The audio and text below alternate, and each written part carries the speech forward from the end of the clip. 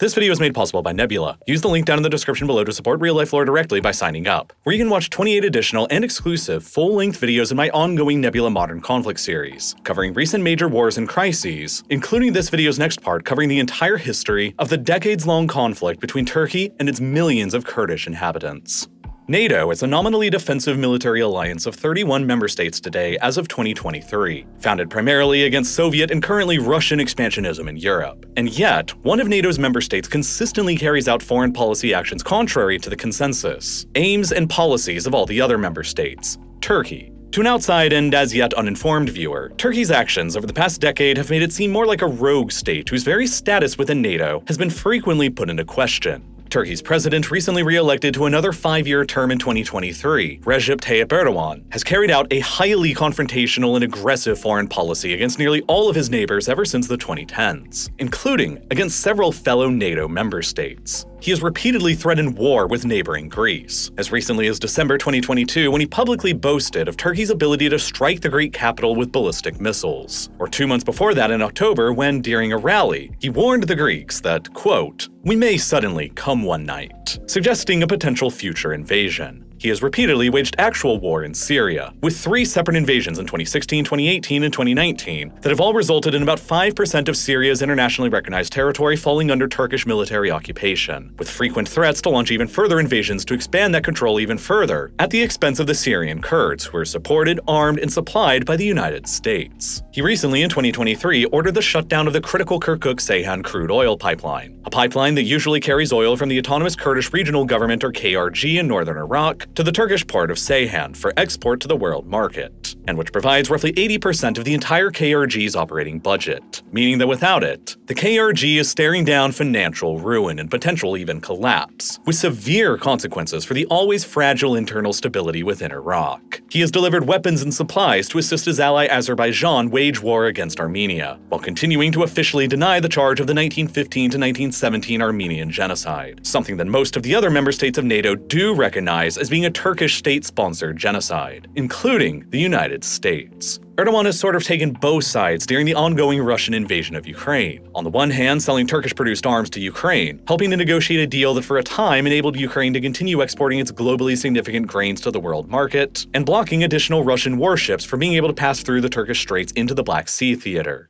But on the other hand, he has continued leading Turkey into purchasing tens of billions of dollars worth of Russian oil, natural gas, and coal since the invasion began, while continuing to allow millions of Russian tourists to visit the country, granting Russians the ability to start up companies, invest, and buy property in Turkey, all while refusing to participate in any of the West's financial sanctions against Russia, while also further blocking the Turkish Straits to any outside NATO warships from entering into the Black Sea theater as well. The last American warship to have even been present in the Black Sea left nearly 2 years ago now, back in December of 2021 as a result. He had previously led Turkey into purchasing the Russian-built S-400 anti-air system for billions of dollars in 2019 and 2021, a system that was specifically engineered by the Russians to target and shoot down the American-made F-16 and F-35 stealth fighter, and which resulted in American sanctions coming down on its NATO ally, Turkey's ejection from the F-35 program, and the Biden administration's ultimate decision to recognize the Armenian genocide in 2021 in retaliation. Turkey further dispatched its own troops to fight overseas in the Libyan civil war in 2019 and 2020, on the opposing side of its other NATO allies France and Greece, while Turkish warships have come into scuffles with the French and Greek navies all across the eastern Mediterranean, while Turkish and Greek fighter pilots have engaged in dogfights over the Aegean Sea, with several pilots on both sides losing their lives. Turkey even further continues to militarily occupy 37% of the island of Cyprus, an EU member state and the only part of de jure European Union territory currently under de facto foreign military occupation. And all of this has been in addition to Erdogan's long holdup of allowing neither Finland or Sweden to join NATO, after they applied following Russia's invasion of Ukraine. Finland has since been allowed to join, but as of the production of this video, Turkey still has not officially ratified their acceptance of Sweden to join. None of these actions make it seem like Turkey is a normal member of the NATO alliance, or that Turkey is even friendly to the West at all. And that's because Turkey isn't pro-Western, or even pro-NATO, nor is Turkey pro-Russian or pro-Ukrainian. Turkey is simply pro-Turkey. and sees itself as a completely independent and separate actor. And in order to understand the very complicated game of geopolitical chess that Turkey is currently playing across its region, and in order to anticipate what Turkey's next moves might end up being, you have to go back to where the modern Republic of Turkey came from in the first place out of the ashes of the previous Ottoman Empire. Learn why it joined NATO in the first place, and why the circumstances since then have radically changed, leading to Turkey's current foreign policy and behaviors, and President Erdogan's great project to reshape 21st century Turkey into the great power that he and many other Turks believe the nation should rightfully be once again. You see, prior to the First World War, the Turkish Ottoman Empire was a vast imperial state spanning across dozens of different ethnicities, languages, and religions, and united under the rule of an absolute hereditary monarchy, where the state's legitimacy came from its simultaneous claims of being the natural heir to the ancient Roman Empire and the successor to the previous Islamic caliphates that all came before it, reinforced by its control over all three of Islam's holiest cities, giving it the authority to claim itself as the spiritual leader of the Islamic faith. But for centuries leading up to 1914, the empire was in a slow but constant state of decay and geographic retreat, finally culminating in its decision to join the Central Powers of World War I, which it ultimately lost, and which ultimately resulted in the empire's final destruction. In 1920, the victorious Allied powers presented the Ottomans with the terms of the Treaty of Sèvres. All of the empire's remaining Arab lands were to be torn off from it, including all of the Islamic holy cities of Mecca, Medina, and Jerusalem. A huge new independent state for the empire's Armenian people was to be created in the northeast, while another independent state for the empire's Kurdish people was to be created in the southeast. The British, who had annexed the island of Cyprus from the Ottomans in 1914 at the onset of the war, would retain their control. Virtually all of the many thousands of islands within the Aegean would be given to either Italy or Greece, while the Greeks would further annex most of the Ottomans' remaining territory in Europe, in addition to another exclave in Anatolia around the city of Smyrna. And since that would place the Greeks in control of the northern side of the Dardanelles Strait and the Sea of Marmara, the straits themselves leading between the Black and Aegean Seas was to be placed under an internationally governed administration beyond the sovereignty of Turkey that remained. The Turkey that remained under the terms of Sèvres was doomed to be nothing but an insignificant rump state, left only with the rugged, mountainous, and difficult-to-develop lands of some of Anatolia, and only about half of the rich Sea of Marmara and core of the Turkish civilization. And so, understandably outraged at the treaty's harsh terms, the Turks decided to massively rebel against them. And so began essentially the continuation of the First World War for the Turks, fighting off the Greeks, French, British, and Armenians trying to enforce the Treaty of Sèvres' terms for another 4 years, until 1923. To put it succinctly, there is a very large degree of historic enmity between the Greeks and the Turks, going back at least 1,000 years, back when the Turks first began migrating into Anatolia from Central Asia, eventually culminating with the Ottoman-Turkish conquest of Constantinople in 1453, and the Turkish occupation of all of Greece for nearly 400 years until Greek independence was finally only achieved again in 1829. After which, a popular idea in Greek nationalist circles and foreign policy began appearing called the Megali idea. The idea that Greece should restore the historic Byzantine Empire and take over all of the lands across Europe, Anatolia, and Cyprus that still had large ethnically Greek populations. At the 1919 Paris Peace Conference at the end of World War I, this was literally the map presented by the Greek delegation outlining all of their territorial ambitions at the expense of the Ottomans, roughly lining up with the territory of the reformed Byzantine Empire as it had been more than 6 centuries previously. And while the Allies didn't give them everything they wished for out of the Treaty of Sèvres in 1920, they still gave them a lot of it. And so the Greek armed forces sent tens of thousands of their troops into eastern Thrace and around Smyrna to try and enforce their claims. In the end, though, the Turks fought hard and emerged victorious in the ensuing war against Greece and the Allies, forcing everyone back to the negotiating table again with the newly drafted Treaty of Lausanne in 1923, which led directly shortly afterwards to the proclamation of the modern Republic of Turkey, a new Turkey built not on the concepts of empire, absolute monarchy, and the spiritual leader of Sunni Islam like its Ottoman predecessor, but upon the new foundations of secularism, westernization, and the European model of a republic and a nation-state for the Turkish people. But in order to accomplish all of that, the new Turkey also set about on a campaign of radical self-transformation that sought to Turkify whatever remained of the country's territory, which involved either removing or assimilating anyone left behind who wasn't deemed to be Turkish enough. These kinds of transformative policies and actions led to the events that befell the Armenian people remaining in Anatolia between 1915 and 1917, in which the Christian Armenian population of the Ottoman Empire was systematically and methodically destroyed, resulting in an estimated 1.5 million Armenian deaths. The issue of whether or not this event legally constitutes a genocide or not is one of the most controversial contemporary issues between Turkey and the outside world, because Turkey's official state position ever since, right up into the present day, explicitly denies that a genocide ever took place, a position that is only similarly held by Turkey's allies, Azerbaijan and Pakistan. Conversely, the very first country in the world to recognize the events as a genocide of the Armenian people was Uruguay in 1965. A total of 34 countries around the world as of 2023 officially recognized the Armenian genocide, including most of Turkey's own allies in NATO. But the Armenians weren't the only ethnic minority in the lands that became Turkey that were purged in the early 20th century. After the Greeks retreated in 1922 and modern Turkey's borders were established in 1923, the two governments agreed on a population transfer of their Christian subjects considered to be Greek and their Muslim subjects considered to be Turkish. 1.5 million Greek Orthodox Christians were kicked out of Turkey and sent to Greece, while 400,000 Turkish Muslims were kicked out of Greece and sent to Turkey, an event that continues to influence Greco-Turkish relations today, a century later.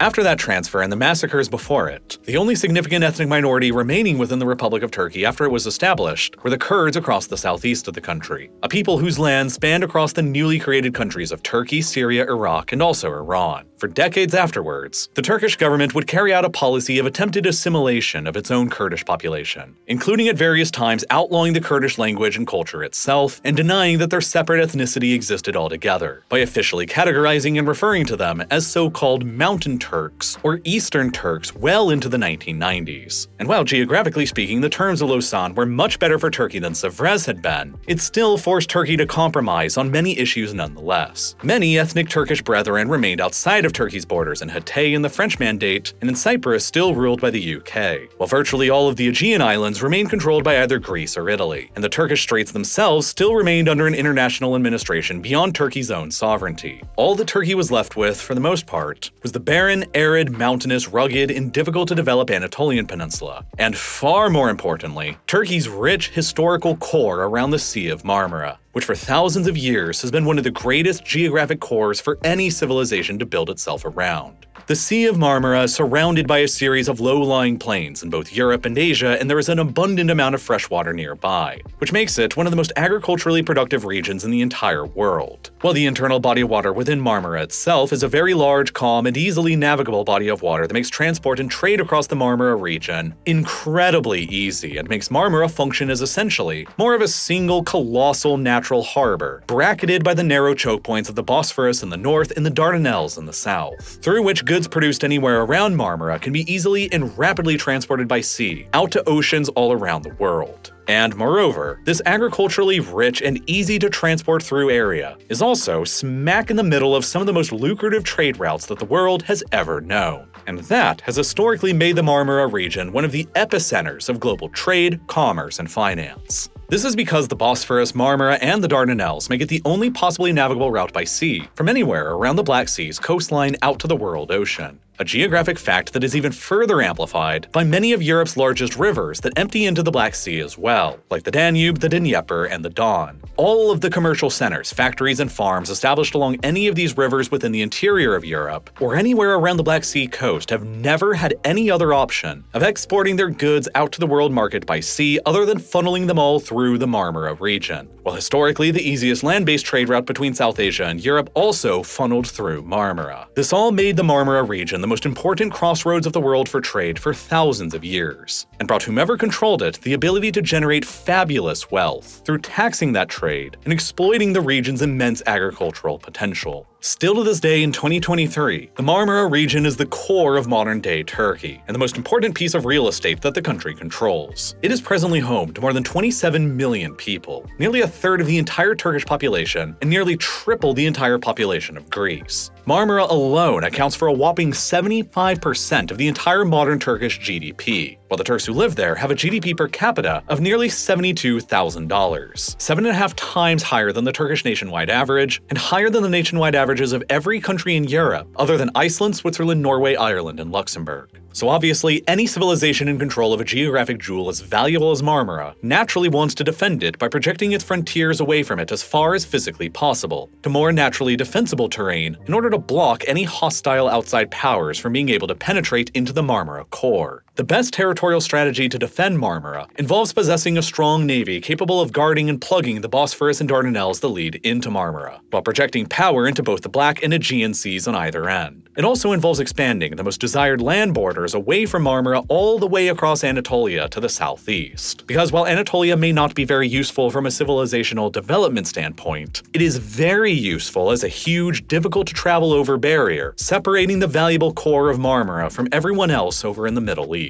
And to the northwest, anyone who controls Marmara will most ideally want to expand their borders or influence at least up to the Bessarabian Gap and the Iron Gates. The Bessarabian Gap is the narrow, flat chunk of plains in between the Black Sea in the east and the Carpathian Mountains in the west, across which to the north exists the vast and seemingly endless Great Eurasian Steppe that expands all the way to Mongolia. In order to defend against any threats to Marmara that may emerge from that direction, control or at least influence over the Bessarabian Gap is paramount. Meanwhile, the Iron Gates are the extremely narrow but traversable gorge that the Danube River carves between the Carpathian Mountains in the north and the Balkan Mountains in the south, creating a narrow passageway through the mountains towards Marmara from the Pannonian Basin and Central Europe. With control over these land choke points in Europe, naval supremacy in the Black and Aegean seas, and control over the whole of Anatolia, the core of Turkish civilization is safe. But unfortunately for the Turks, by 1923, they had lost all of that except for their control over Anatolia, and even that was being threatened by sporadic Kurdish rebellions in the southeast of it.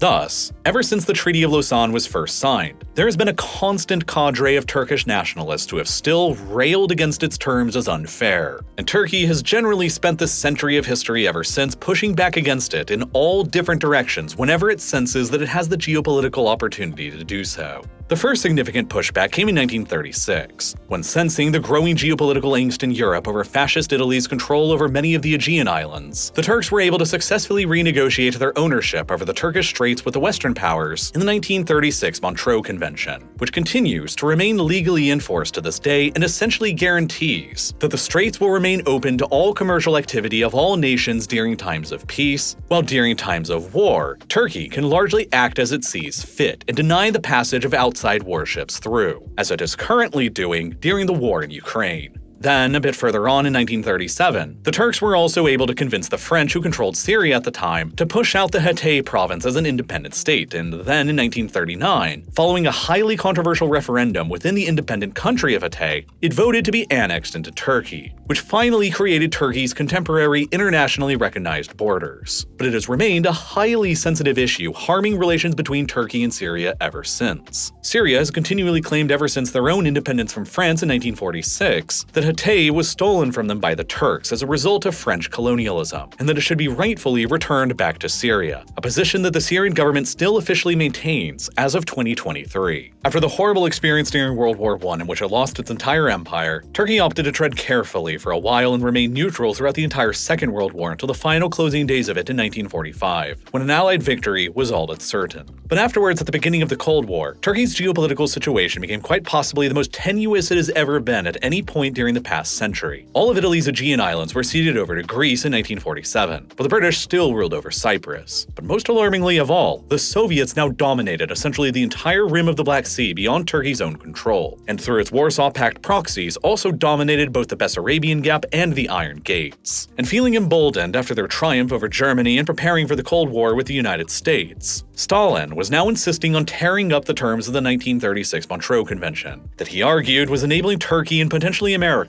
to bottle up the Soviet Black Sea Fleet. Now, all of a sudden in 1946, Stalin was demanding that Turkey agree to a new joint Turkish-Soviet administration of the Straits, with a permanent Soviet military presence getting established there alongside of the Turks to replace the Montreux Convention. After Turkey refused to entertain the idea, the crisis escalated even further, and the Soviets then began pressing the Turks for a series of territorial demands in far eastern Turkey, based on the Soviets' historic claims of the previous Russian Empire, and then additionally on behalf of the claims of the Georgian and Armenian Soviet republics, based on the land that the World War I-era allies had promised to give Armenia during the 1920 Treaty of Sèvres. And then, to attempt to destabilize Turkey even further, the Soviets also began covertly supporting and influencing several Kurdish separatist groups operating across the southeast of Turkey, contributing to the later PKK Kurdish separatist group adopting a staunchly Marxist-Leninist ideology. Understandably alarmed by all of this and fearful of the Soviet Union as a majorly looming existential threat, Turkey decided to join the NATO alliance in 1952, alongside their arch-historic rival, Greece, for very similar reasons. Because although they shared a deep historic enmity and maintained multiple ongoing territorial disputes, both Turkey and Greece back at the time were far more fearful of the Soviet Union as their shared greater external threat.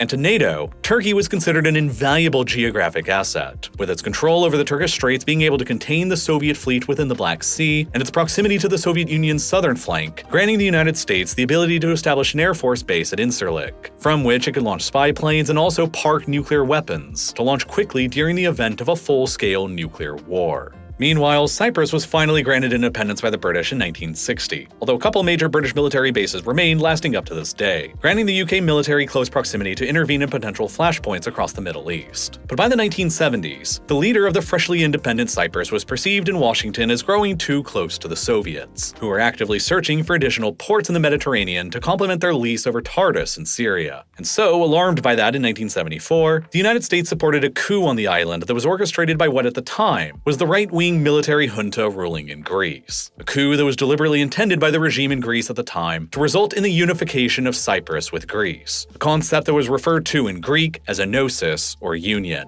At the time, approximately 77% of Cyprus's population were Greeks who were broadly in favor of unification with the Greek mainland. But another 18% of the island's population were Turks who most definitely were not in favor, a legacy of the centuries of control the Ottomans had once enjoyed over Cyprus before it passed into British rule. Fearing that their coastline in the Mediterranean would be even further boxed in by Greece were Cyprus to be annexed, and citing their right to protect the ethnic Turks of the island, Turkey decided to launch a full-scale maritime invasion of Cyprus shortly after the coup took place in 1974. The result was that Turkey militarily occupied about 37% of the island's territory before a ceasefire between both sides was finally agreed upon, which led to an indefinite de facto partition of Cyprus along a United Nations patrolled buffer zone known as the Green Line that continues to remain in force today. Around 150,000 Greeks on the island, or about a third of Cyprus's Greek population at the time, were then forcibly removed from the north of the island and pushed to the south, while another 60,000 Turks on the island, or about half of Cyprus's Turkish population then, were forcibly displaced from the south and pushed up to the north, representing in effect the most recent population transfer between the Turks and the Greeks. Today, in 2023, Cyprus's population is sharply divided, with 99% of the population in the south being Greek, and 99% of the population in the north being Turkish.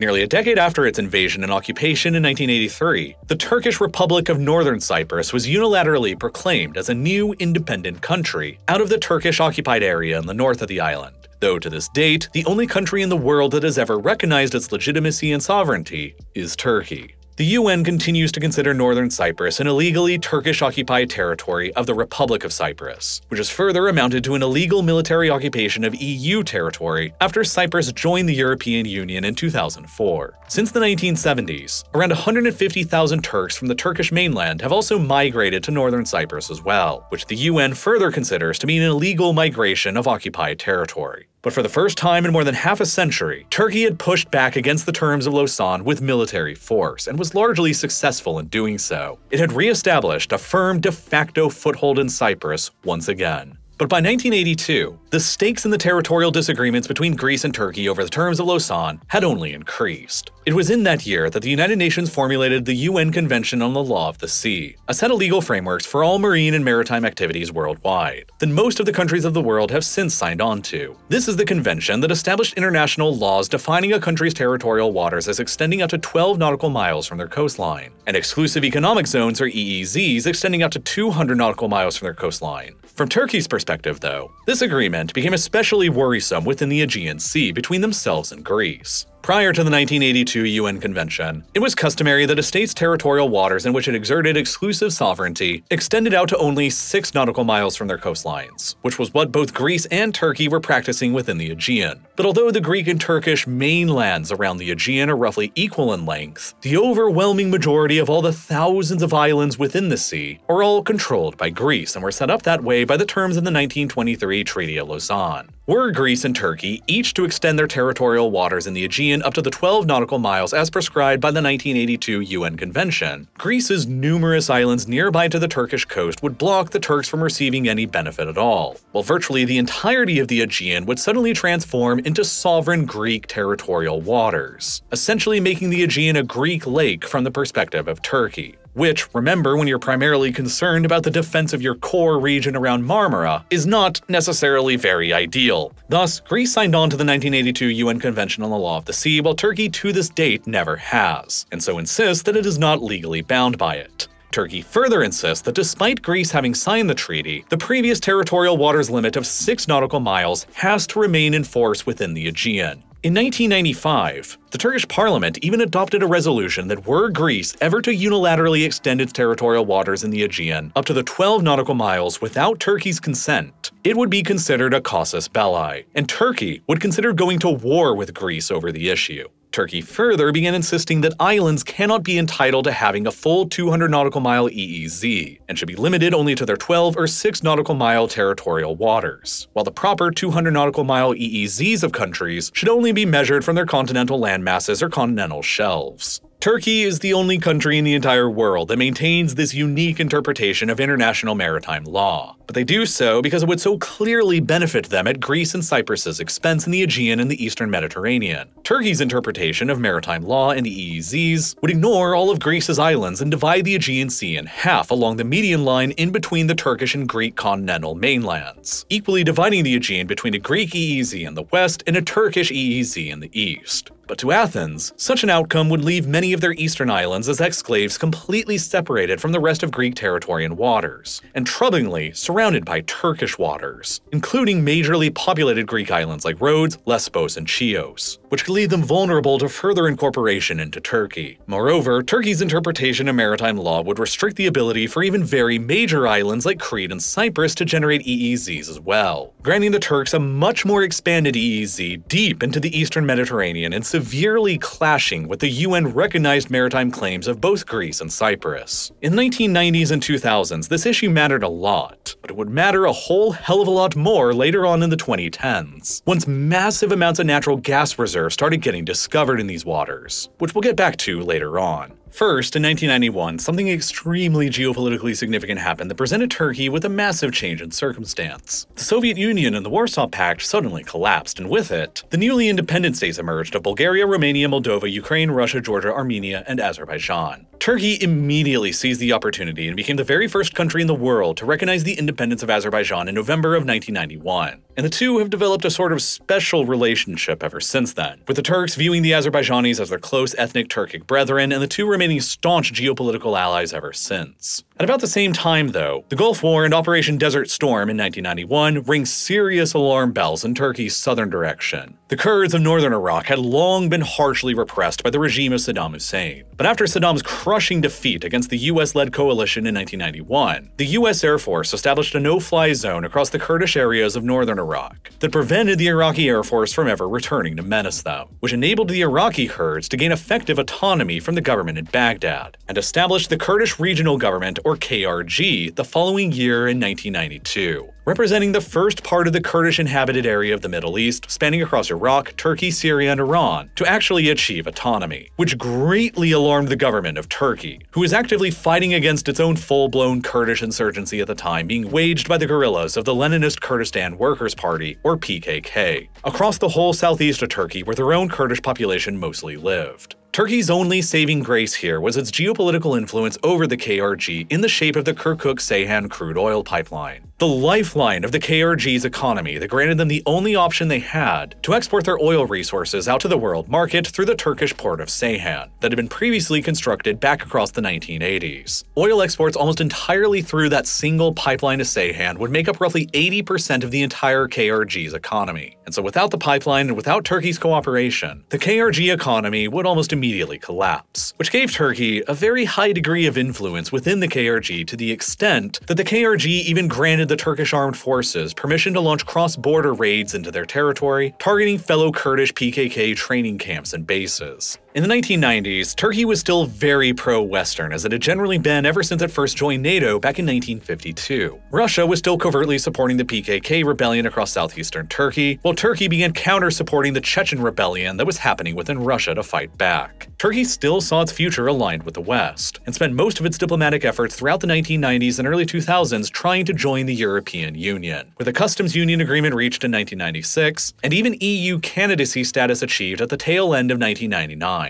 But from then on, the negotiations between Ankara and Brussels over Turkey's admission to the club began stalling over a number of issues. Turkey's human rights record was widely regarded as not being up to EU standards, with wide-scale reports of war crimes and abuses combating the ongoing PKK insurgency in the southeast of Turkey and the ongoing state-sponsored Kurdish assimilation program, to the continued illegal occupation of northern Cyprus, which after 2004 became an illegal occupation of EU territory, to the continued state denial of the Armenian genocide, to Turkey's ongoing maritime disputes with Greece and threats of war. Many people in the EU were hesitant about what Turkey's membership for the group would mean. And moreover, Turkey didn't meet many of the economic requirements to join as well, and there was still a certain degree of prejudice within Europe that the Turks were simply not European enough to join. It eventually became quite clear that Turkey would never be accepted into the European Union, and seeing the door to the west behind them slowly closing, the Turks started naturally looking in other directions and for new leadership,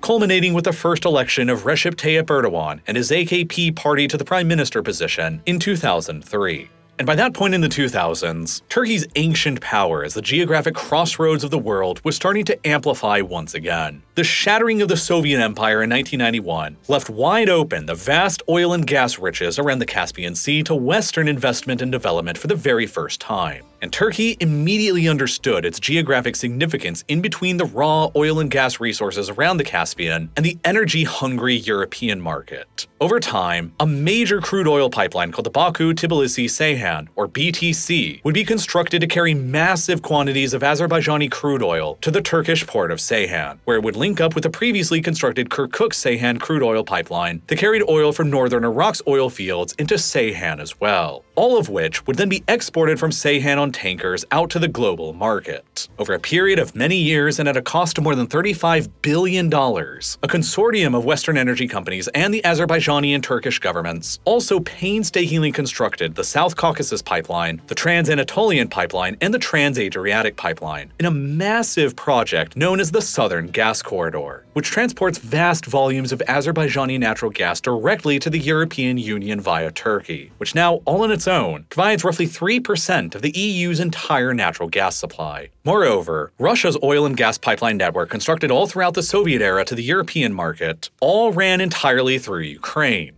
And now, Ukraine was a freshly independent country, who wasn't getting along very well with the Russians on a whole host of issues that encouraged the Russians to begin a decades-long process of building out new pipeline routes that circumvented around Ukraine. And two of those new pipelines the Russians built went beneath the Black Sea to Turkey, and then from Turkey onwards to Europe. Blue Stream, and later Turk Stream, which carries on Russian gas further towards Bulgaria, Hungary, and Serbia. Even the Iranians got into the business of pipeline construction across Turkey, with the completion of the Tabriz-Ankara natural gas pipeline in 1996, which carries Iranian gas directly into Turkey. And then to add on to all of the oil and gas pipelines that began crisscrossing Turkey, the Turkish Straits were also rapidly becoming a major export and import route for seaborne crude oil. In 2000, Western energy companies discovered the largest oil field found anywhere in the world at any time in the past 30 years, a supergiant field known as Kashagan within Kazakhstan's part of the Caspian Sea. By the time commercial production finally began out of Kashagan in 2012, more than $116 billion had been invested into developing it, including the construction of the Caspian Pipeline Consortium towards the Russian port of Novorossiysk on the Black Sea, where it is further met by many of Russia's own oil pipelines, along with the Northern Route export pipeline from Azerbaijan. And so, consequently, nearly all of Kazakhstan's oil exports and a significant amount of Russia's and Azerbaijan's oil exports all flow through these pipelines towards Novorossiysk, where they then get loaded up onto tankers, after which they have to pass through the Turkish Straits and Marmara on their way out towards the global market,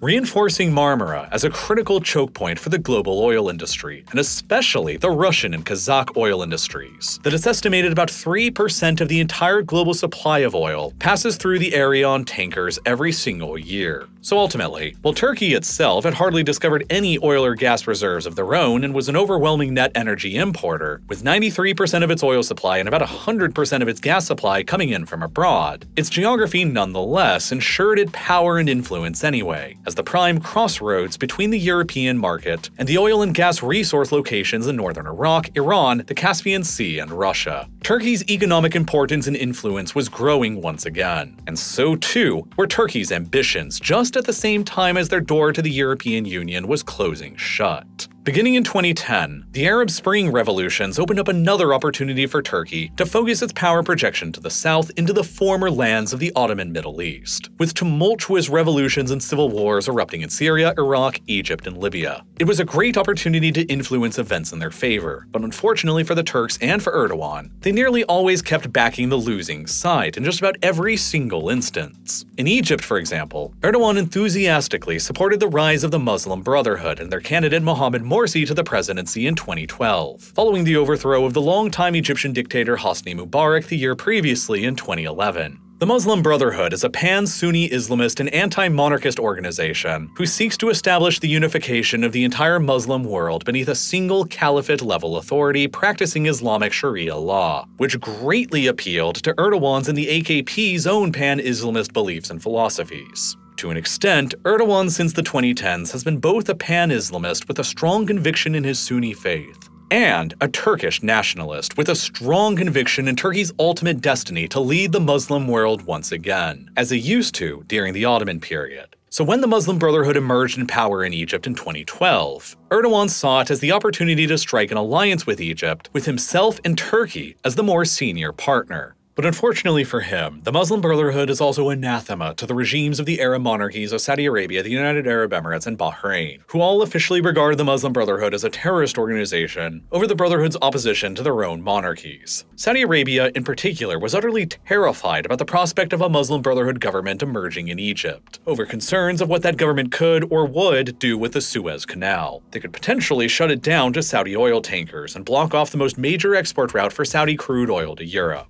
And so in 2013, the Saudis sponsored a coup in Egypt that overthrew the short-lived Muslim Brotherhood government and replaced it with a rule by the Egyptian military, led by Abdel Fattah el-Sisi, who after taking power promptly purged the Muslim Brotherhood from the country, outlawed it, and also recognized it as a terrorist organization, leading to very tense relationships between itself and the governments of Saudi Arabia, the UAE, and Bahrain, and Erdogan's government in Turkey, that began offering the Brotherhood a safe refuge to regroup in. Then, as Libya descended into a catastrophic civil war in 2014, Turkey gradually came to support the Government of National Accord, or GNA side based in Tripoli, in another part of the formerly Ottoman world. The GNA had ties to the Muslim Brotherhood, and of course, Erdogan wanted to establish more Brotherhood-friendly regimes in the region. But the biggest thing that the GNA in Libya provided Erdogan was an astonishing maritime agreement with him that came about in 2019, wherein the GNA government essentially recognized all of Turkey's maritime claims in the Eastern Mediterranean and accepted Turkey's unique interpretation of maritime law, the first other government in the world to ever do so. And in order to legitimize and enforce Libya's acceptance of the Turkish claims, Turkey decided to dispatch its own troops overseas to Libya to fight in the civil war on the GNA's behalf, to ensure that the GNA would end up emerging victorious and keep the deal intact.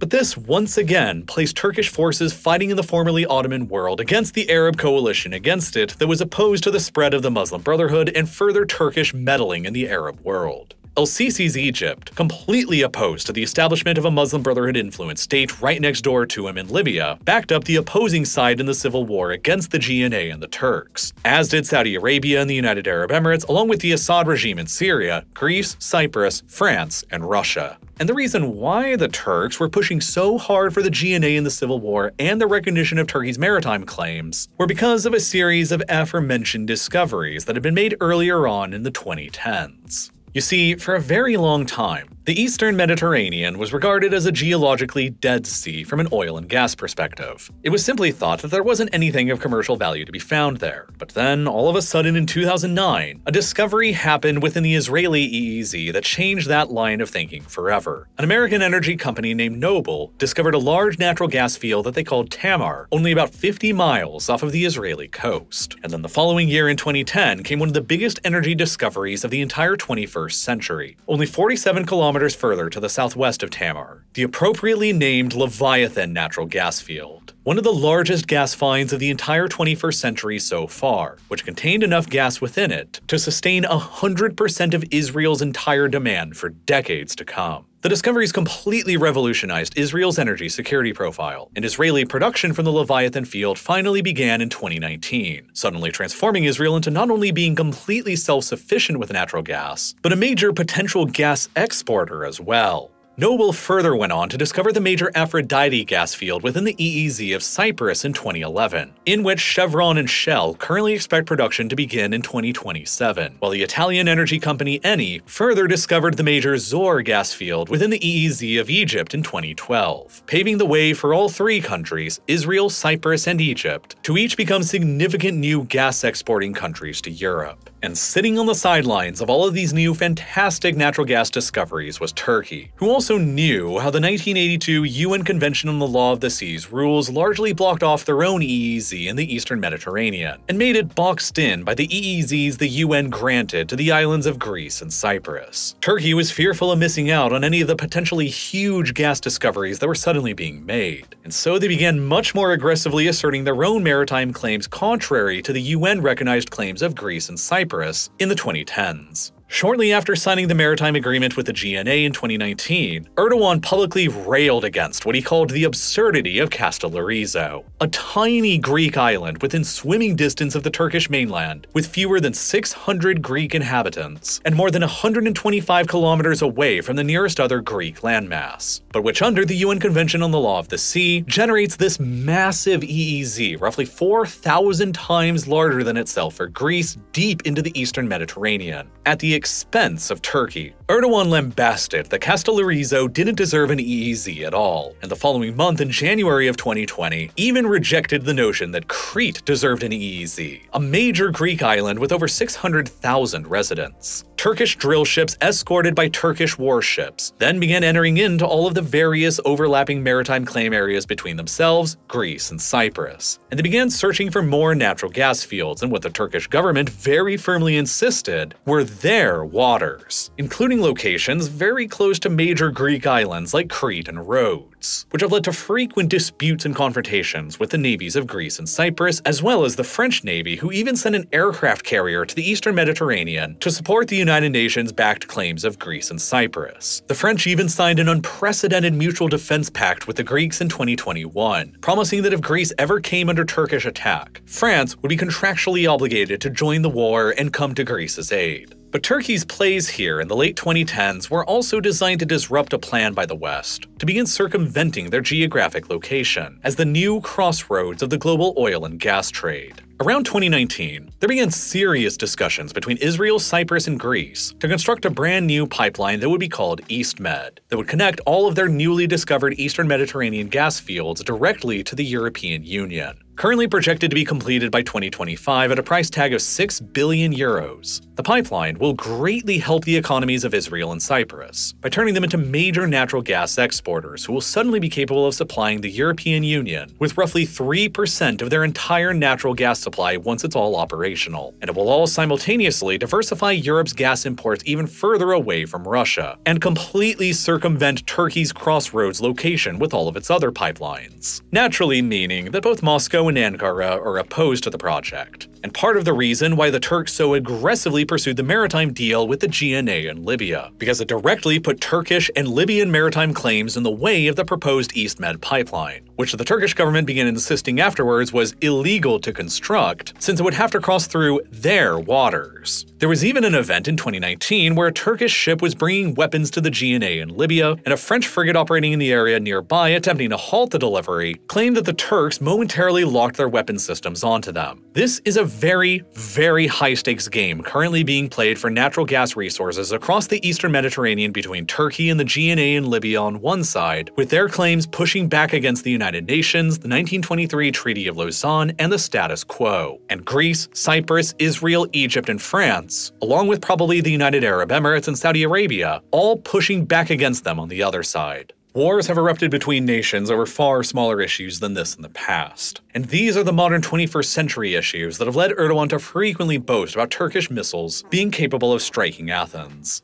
In the event of a conflict eventually erupting between Turkey and Greece over their maritime disputes, in a one-on-one fight, Turkey possesses very clear and significant advantages in overall population, the amount of manpower to pull from, and numbers of tanks and artillery pieces giving Turkey an overall clear advantage over Greece on the land. But the advantages Turkey enjoys diminish substantially when it comes to the air and the sea. Greece has invested very heavily into its air and sea defenses, both in order to project power into the Aegean and the Eastern Mediterranean, and to dissuade Turkey from ever launching an attack challenging its maritime boundaries. And as a result, the Turks and Greeks alike have largely comparable numbers of fighters, and most of them on both sides are advanced American-made F-16s. The two sides have roughly comparable numbers of frigates and submarines as well, with an overall slight advantage to Turkey with a superior number of helicopters and a single light aircraft carrier that can transport helicopters and drones to relevant theaters of combat. Turkey does, however, possess its own increasingly advanced domestic arms industry that produces the highly sought-after Bayraktar TB2, which has seen wide-scale success in the Turkish armed forces against the PKK and the YPG in Syria, and within the Azerbaijani armed forces against Armenia, and within the Ukrainian armed forces against Russia. Conversely, Greece doesn't have any comparable domestic arms industry and no comparable drone arsenal. It is not exactly clear how NATO would respond to a conflict like this erupting between two NATO member states within the alliance. But something that Greece certainly has over Turkey is more powerful friends to call upon like France, who is now, as of 2021, obliged by treaty outside of NATO to go to war with Turkey on Greece's behalf in the event of a Turkish attack on Greece. And as a result, it is far from clear that Turkey would win right now in a conflict with Greece and/or Cyprus, over pressing their maritime claims in the Aegean and the Eastern Mediterranean. And so it has incentives to be pushy, but still diplomatic. In the future, however, Turkey's demographics are certain to completely swallow Greece whole, because right now, there are roughly 13 times as many Turkish children aged 0 to 14 than there are Greek children aged 0 to 14, and Turkey's fertility rate remains substantially ahead of Greece's. 20 years from now in the 2040s, it is all but a mathematical and demographic certainty that Turkey's young fighting age and working age populations will be orders of magnitude greater than the equivalent populations in Greece. And there's very little Greece can actually do about that, other than hope to stay within the good graces of outside powers and potential protectors like France or the United States. But regardless, tensions between the two sides finally started to cool down a bit in the 2020s, after the Turks also began discovering some of their own massive natural gas fields in the Black Sea within their northern EEZ. In 2020, Turkish drill ships discovered the massive Sakarya gas field in the Black Sea that has the potential to completely revolutionize the Turkish energy industry forever. Over the past 3 years since that discovery, Turkey has relentlessly pursued building out the infrastructure for a pipeline from Sakarya to the Turkish mainland.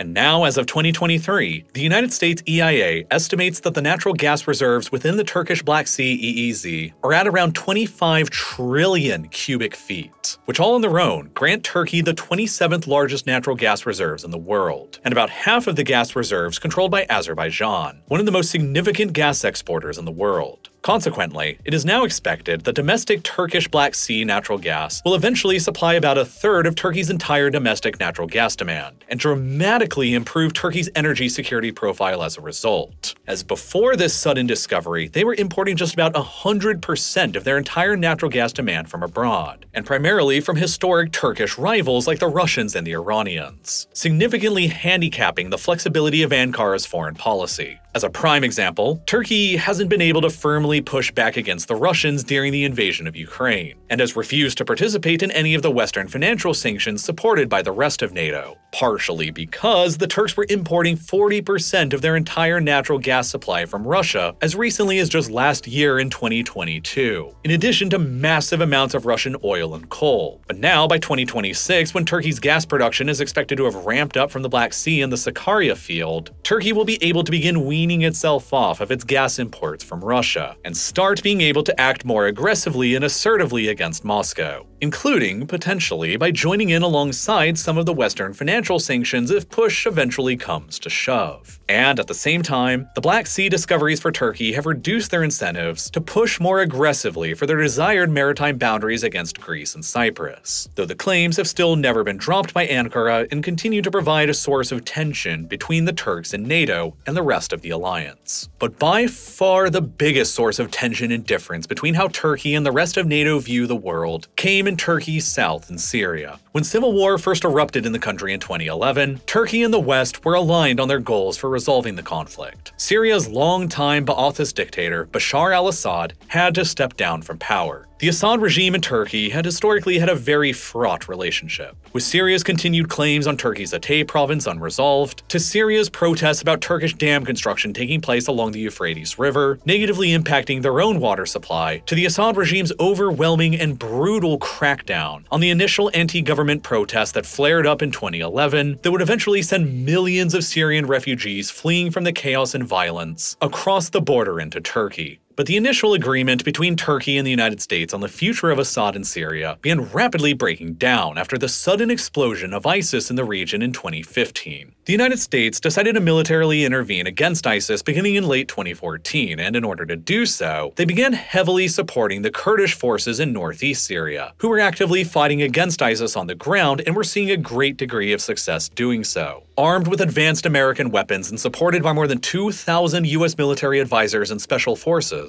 the Syrian Kurds rolled ISIS back and greatly expanded to carve out a de facto independent state within Syria that they began calling Rojava, which means west in the Kurdish language in reference to West Kurdistan. Rojava ended up expanding deep into the Arab majority areas of Syria, well beyond the Kurdish majority part of the country, and came to eventually be in control of about 25% of Syria's territory, with several million inhabitants and virtually all of Syria's lucrative oil fields. Left on its own, Rojava would be a major functioning country de facto led by the Kurds, especially with its support from the United States, and potentially from the other autonomous Kurdish government already established next door within Iraq. But worst of all from Turkey's perspective, unlike the government of the KRG in northern Iraq that was reliant on Turkey for their oil exports and economy, the government of Rojava in Syria was incredibly and inexorably linked to the militant PKK group that was still waging its insurgency across the Kurdish inhabited areas of southeastern Turkey in its own campaign for secession or autonomy from the Turkish government. Were Turkey to lose control over the southeast of the country inhabited by the Kurds, it would, in a flash, lose about 15 million of its people. But that's hardly what's most concerning to Ankara. What is far more pressing is the fact that the headwaters for both the Tigris and the Euphrates rivers begin within the Kurdish inhabited area of southeastern Turkey. Roughly 45% of all the water in the Tigris begins within Turkey, while an overwhelming 90% of all the water in the Euphrates River also begins within Turkey. This is a massive source of fresh water for Turkey to have secured for its own growing population and increasingly water-stressed cities. But the rivers don't just provide enormous freshwater supplies for Turkey's own population. Ever since the 1960s, the Turks have built a series of dozens of dams across both rivers in order to harness their hydroelectric and agricultural potential and to help further develop the rough interior of Anatolia. And moreover, their control over the majority of the water in both of the rivers gives them a very high degree of influence over both Syria and Iraq further downstream, who heavily rely on the water in the rivers for their own water supplies. And among the many dams Turkey has constructed along its sections of the rivers within the Kurdish inhabited area is the massive Ataturk Dam, the third largest dam in the entire world as of 2023, built at a staggering cost of $1.25 billion,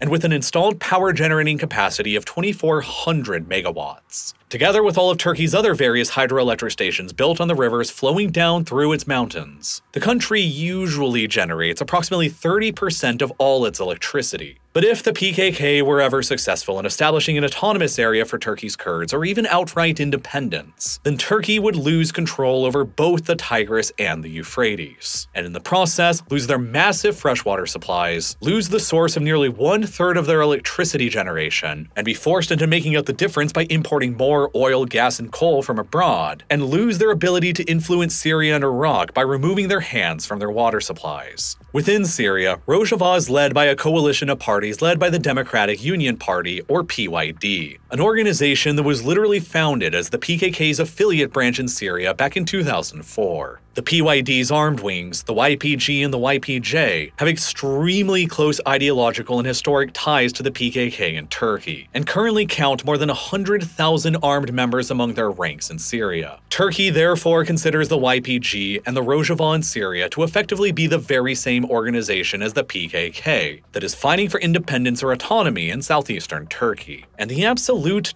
terror within Turkey is that a successful Rojava could help the PKK by allowing them to establish bases and training camps within Syria, and by funneling advanced American-made weapons and equipment into the hands of the PKK, fighting their insurgency against Turkey. Turkey recognizes both the PKK and the YPG as terror groups, while the United States and most of the Western world only recognizes the PKK as a terror group, but not its affiliate branch, the YPG in Syria, because the United States has been massively supporting and arming the YPG to fight against ISIS, much to Turkey's very vocal dismay and demands that the US and Western world stop their support, to which the United States has never really given a firm endgame. In order to crush its perceived greatest security threat immediately across its border, Turkey has done just about everything that it can to crush Rojava's attempts at autonomy or independence within Syria. It is why the Turks have launched 3 separate invasions of Syria in 2016, 2018, and in 2019, and came to occupy roughly 5% of Syria's territory in doing so, to push Rojava back away from the Turkish border, and to separate the YPG in Syria from being able to assist the PKK across the border in Turkey. It is why the Turks blocked Sweden's accession into NATO for so long, over their accusations that Sweden was allegedly supporting both the YPG and the PKK. It is why Turkey just shut down the Kirkuk-Ceyhan crude oil pipeline out of fears of potential contacts between the KRG in Iraqi Kurdistan, the YPG in Syrian Kurdistan, and the PKK in Turkish Kurdistan, all working together towards a unified Kurdish front. By shutting the pipeline down, Turkey is actively crashing the KRG's economy, which could cause the government there to collapse and potentially even start an internal civil war within the KRG that could lead to Baghdad reassuming control over the area, which would send a very clear message to the other Kurdish groups both in Syria and in Turkey that the Turkish government will absolutely never tolerate Kurdish autonomy developing anywhere, neither within Turkey itself nor beyond Turkey in either Iraq or in Syria.